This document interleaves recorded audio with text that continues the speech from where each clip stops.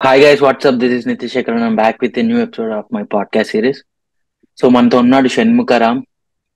So bro introduce చేసుకో bro నిన్ను. Hi, I'm Shanmukh, and నేను క్లెమ్సన్ యూనివర్సిటీలో మాస్టర్స్ చేస్తున్నాను in mechanical engineering. And right now నేను జస్ట్ థర్డ్ సెమిస్టర్ ఫినిష్ చేశాను. So this spring 2023 is going to be my last semester. May 2023లో graduate అయిపోతున్నాను. Yeah, so నువ్వు ఎక్కడి నుంచి బ్రో ఇండియాలో? నేను హైదరాబాదా? మరి అండర్ గ్రాడ్యుయేషన్ ఎక్కడ జరిగింది అంట, ఏ స్ట్రీమ్ లో చేసావో చెప్తే. అండర్ గ్రాడ్ నాది వెల్లోర్ ఇన్స్టిట్యూట్ ఆఫ్ టెక్నాలజీ ఆంధ్రప్రదేశ్లో, అండ్ అక్కడ కూడా నాది mechanical engineering background. Nice nice. And any like did you do any job back in India? No bro. So I started my bachelor's in 2017. Okay. 2021 వరకు mechanical engineering చేశాను. 2020లోనే నేను apply చేయడం start చేశాను universities కి. So నా fourth semester లో నా internship చేశాను 6 months. Okay. And then 2021 August కి I came to US. So internship ఏ కంపెనీకి చేసావు బ్రో? అది ఒక స్టార్ట్అప్, ఓకే. బిహెచ్ఎల్ దగ్గర గరుడా 3D అని స్టార్ట్అప్ అక్కడ చేశాను. Okay, what is your role దాంట్లో? My role was mechanical engineering intern. అంటే అది సిన్స్ ఇట్ వాజ్ స్టార్ట్అప్, నా వర్క్ డీసెంట్రలైజ్ అయి ఉండేది. లైక్ ఒక పర్టికులర్ వర్క్ అని ఉండేది కదా. Almost everything I used to do. Designing, 3D printing, machine assembly, some times even electrical engineer work కూడా చేసామండి. So nice nice. So Clemson university ఎట్లా అనిపిస్తుంది నీకు? Super bro. అంటే ఎప్పుడు అనుకోలే అంత బాగుంటుందని. నాకు బెటర్ అడ్మిట్స్ వచ్చిండు. బట్ నేను లైక్ సీనియర్స్ తో మాట్లాడిన తర్వాత, సో మై హోల్ అంటే నేను ఒకటే ఆలోచించేవాడిని వచ్చినప్పుడు, that minimum resources maximum output. So minimum amount తో ఎక్కువ జాబ్ తెచ్చేసుకోవాలి అని ఉంది. అండ్ రెప్యుటేషన్ కూడా ఇండస్ట్రీలో క్లెమ్సన్ యూనివర్సిటీకి మంచి రెప్యుటేషన్ ఉందని ఈస్ట్ కోస్ట్ లో చెప్పుకున్నాను చాలా సీనియర్స్ తో మాట్లాడు. సో లివింగ్ ఎక్స్పెన్సెస్ ఎట్లున్నాయి బ్రో నువ్వు ఉండే ప్లేస్ లో?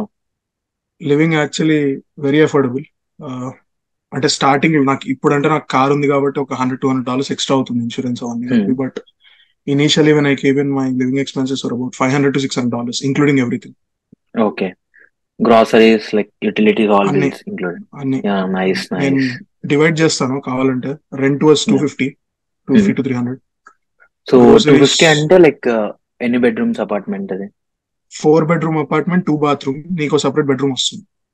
ఓ, each person have a space.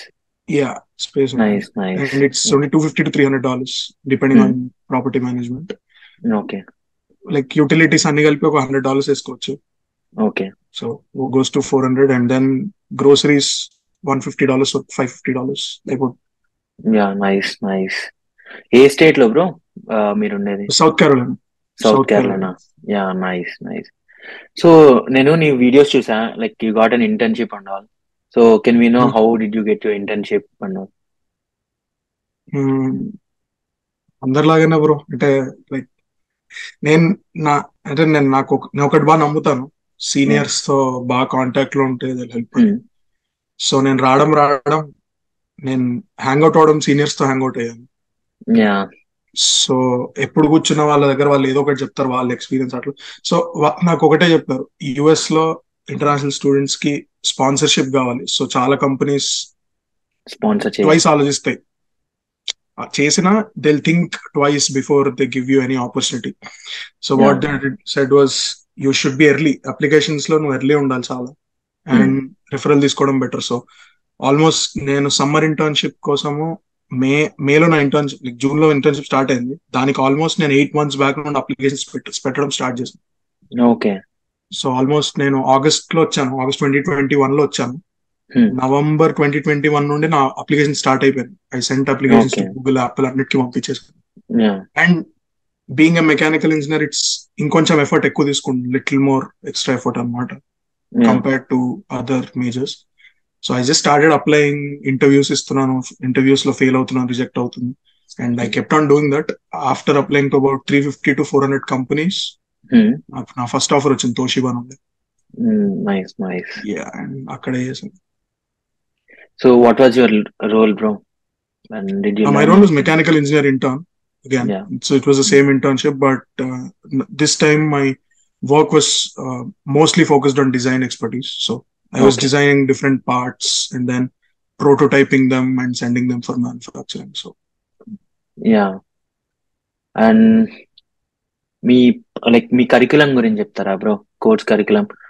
So how yeah, Clemson University is different from other universities in terms of mechanical engineering, and why you consider it as the best university for mechanical? okay. Yeah. Firstly, again, it's not the best. నాకు వచ్చిన admits లో నాకు ఇంకా better admits వచ్చాయి. Yeah. నేను best in my terms relative గా తీసుకున్నాను Clemson. Okay. So first అది చెప్తాను. I think that will clarify more. Yeah. So నాకు వచ్చిన బెటర్ అడ్మిట్స్ లో Purdue was a good school. Oh Purdue వచ్చిందా? యా, పర్డ్యూ వచ్చింది, అండ్ దెన్ క్లెమ్సన్ వచ్చింది, and then I got university of Cincinnati, Ohio. అక్కడ నాకు 70% స్కాలర్షిప్ వచ్చింది, but I left all of them. Reason being, నాకు నా specialisation design మీద ఉండాలి అని ఇంటెన్షన్ ఉండే నాకు. అండ్ పర్డ్యూలో నాకు వచ్చిన admit PMP admit. So it's called professional masters programme. You can do masters, but నీకు అసిస్టెంట్షిప్స్ అప్లై చేసుకునే రైట్ ఉండదు ఒకవేళ నువ్వు ఆ మాస్టర్స్ ట్రాక్ లో ఉంటే. ఓకే. సో అందుకు నేను పర్డ్యూని ఫస్ట్ రూల్ అవుట్ చేశాను. Second thing, university of సిన్సినాటీలో 70% scholarship ఉంది, బట్ అక్కడ డిజైన్ మేజర్ లేదు వాళ్ళకి. So they only had manufacturing major, అంటే కాన్సన్ట్రేట్ స్పెషలైజేషన్ ఓన్లీ మ్యానుఫ్యాక్చరింగ్ మీద ఉన్నాయి వాళ్ళ కోర్సెస్, డిజైన్ మీద లేదు. సో నేను అందుకు యూనివర్సిటీ ఆఫ్ సిన్సినాటీ రోడ్ చేశాను. అండ్ దెన్ క్లెమ్సన్ లో ఒక అడ్వాంటేజ్ ఏంటి అంటే, మెకానికల్ ఇంజనీరింగ్ డిపార్ట్మెంట్ లో if you get an assistantship, teaching, grading, what ever the assistantship is, you will get your fee waived. Fee మొత్తం వేవ్ అయిపోతుంది for that semester. Oh insane bro.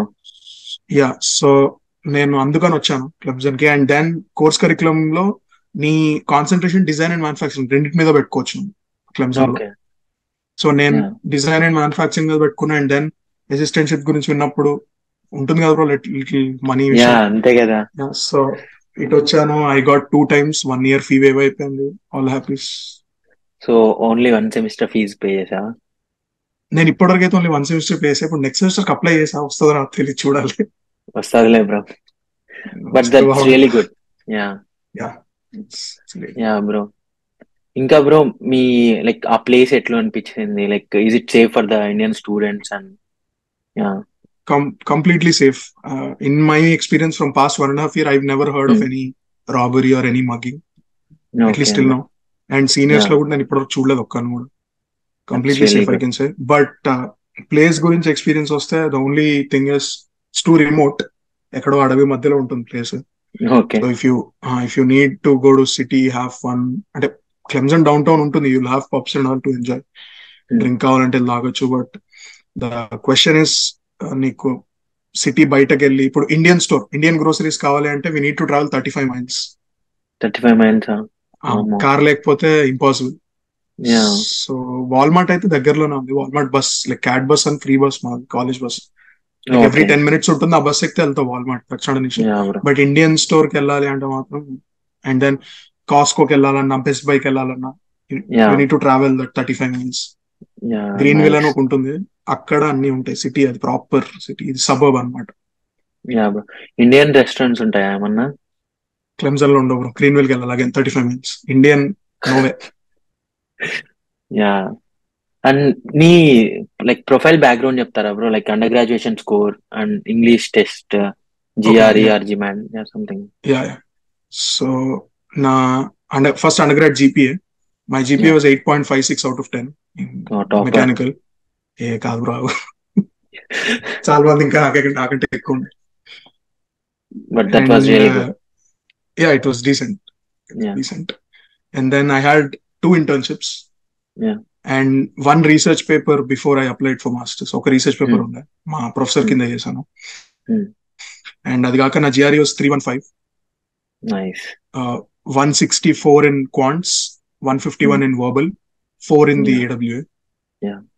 And then my IELTS was 7.5. Individual scores గుర్తులేవు bro. నాకు తెలిసి reading ఎక్కువ వచ్చింది, నాకు reading 8 వచ్చింది, speaking 7.5, writing 6.5, and then ఇంకోటి ఏం మిగిలింది, లిజనింగ్ 7.5.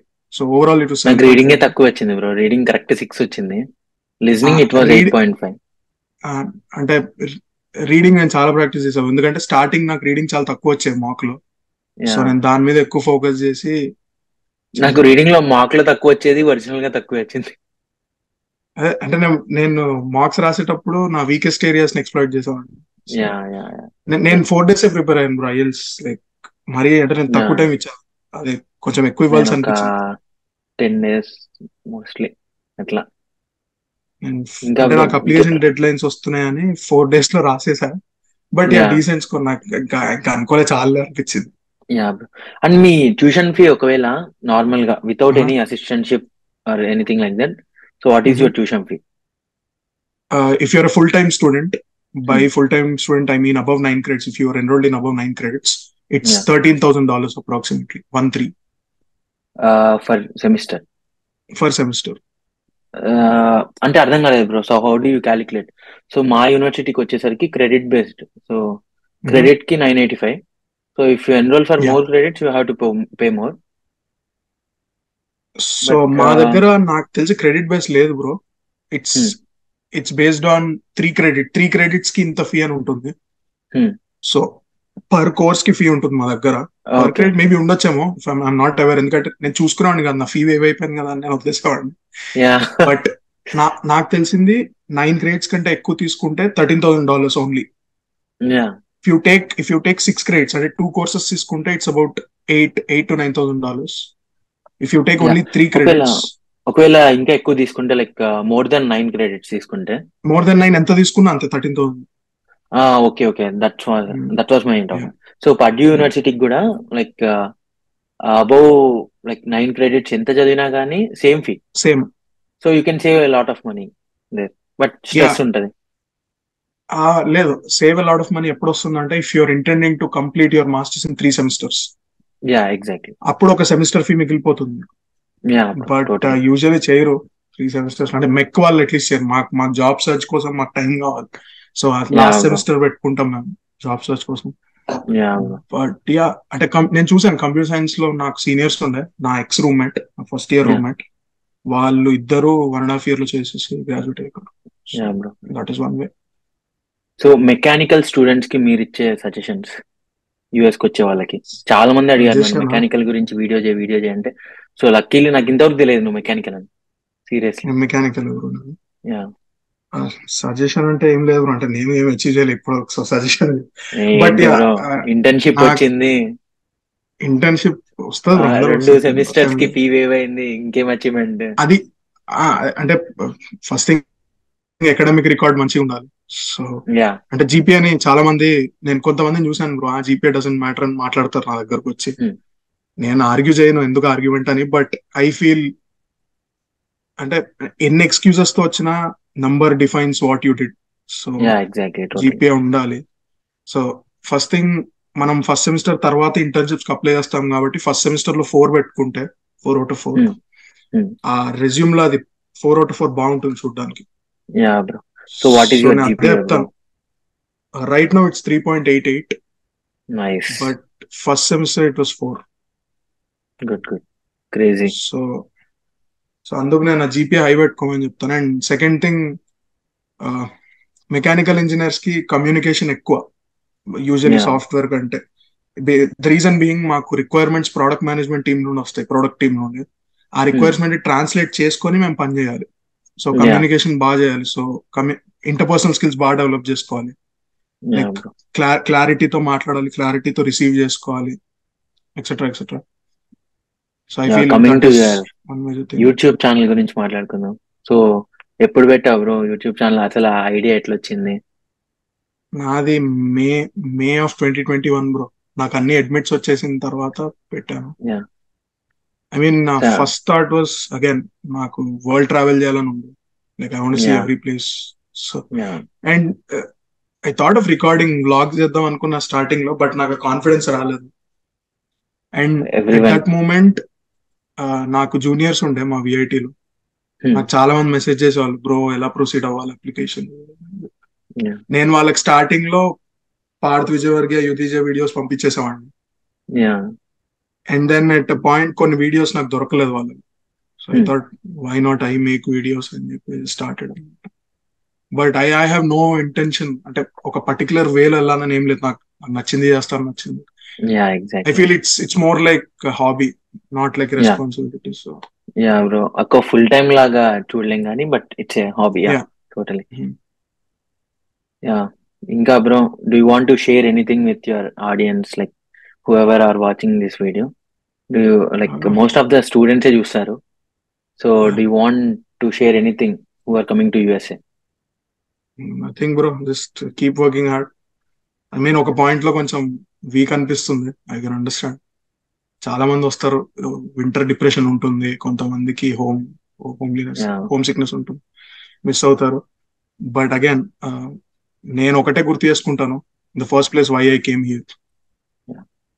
సో అది గుర్తుపెట్టుకొని కీప్ వర్కింగ్ అంతే, అండ్ హ్యావ్ ఫన్. నాకు ట్రావెల్ చేస్తే చాలా ఫన్ వస్తుంది, చాలా ఇష్టం నాకు. సో ప్రతి ఒక్కరికి ఒక్కొక్కటి ఉంటుంది కదా. సో మరి రావాలి బ్రో మా ప్లేస్ కి. మీ ప్లేస్ కి కష్టం. ఇప్పుడు యాక్చువల్ నేను అక్కడే ఉన్నాను, దగ్గరలో. న్యూయార్క్ లో ఉన్నాను. Nice nice. మరి న్యూ ఇయర్ ప్లాన్ చేద్దాం. నేను యాక్చువల్ బాల్ డ్రాప్ కి వెళ్దాం అనుకున్నా, బట్ మా friends వద్దంటున్నారు. So I'm going to Boston tomorrow. Bro it's useless bro. ఏది బాల్ డ్రాప్? జనాలు ఉంటారు. వైబ్ కోసం వెళ్దాం అనుకున్నా. లాస్ట్ ఇయర్ న్యూ ఇయర్కి వచ్చాను. లాస్ట్ ఇయర్ నేను మిస్ అయింది, కానీ ఈ ఇయర్ అందరిని అడుగుతుంటే వద్దురా ఆడ మేమేం ఎంజాయ్ చేయలేదు, అందరూ బాగా ఒక తిరుమల దర్శనం అయింది మాకు. అదే ఉంటది యాక్చువల్లీ, అదే వైబ్ కోసం వెళ్దాం అనుకున్నా. యా బట్ అదే వద్దన్నారు. సో బాస్టన్ కి వెళ్తున్నాను రేపు, తెలియదు. So we'll end this video bro. So thanks guys, thanks for watching. And so if you find this video informative, please subscribe to my channel and Shanmukha Ram videos kuda chudandi, link description lo pedta. Yeah, thanks bro, thanks for coming and talking to us.